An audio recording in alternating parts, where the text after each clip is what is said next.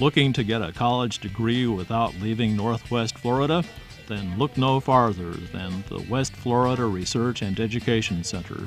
This 96-acre center houses a satellite campus for Pensacola Junior College and the University of Florida Milton campus. Together, the two colleges offer students the chance to graduate from a nationally recognized university while living at home, saving money, and making contact for a future career. Students can start with an Associate of Arts degree from Pensacola Junior College and then transfer to UF Milton to major in natural resource conservation, environmental horticulture, or sports and turf grass management.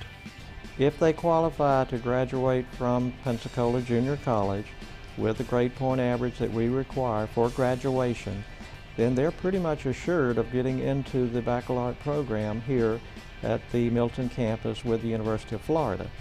Now this, of course, as you well know, may not be true if a student were to go directly to the University of Florida. Students attending both colleges are eligible for all state scholarships and can apply for some available only to them, like the 2+2 scholarship. Which means they can qualify to go to PJC first for the first 2 years and then transfer to one of the 3 programs at the University of Florida here on the Milton campus. And that gives them an opportunity for financial support that they would not otherwise have. The University of Florida offers students the chance to learn in state-of-the-art classrooms and with teachers from across Florida. UF's distance education program uses streaming video technology to connect faculty in Gainesville or South Florida with students in Milton. The university also offers graduate degrees and plans to expand the number of bachelor's degrees available to students.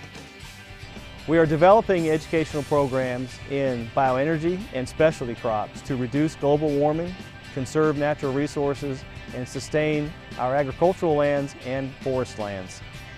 But it's not all work at the West Florida Research and Education Center. Between classes, students can shoot a quick round on the 27-hole disc golf course or take a walk along the campus nature trail to see some of the natural areas they're learning how to protect. Students are asking questions about natural resources. They're asking questions about how we conserve and how we protect these natural resources. So by coming here to the West Florida Research and Education Center, they are able to learn about conservation issues. They're able to learn about ecological issues and global issues that will invariably they will encounter in their careers and in their jobs.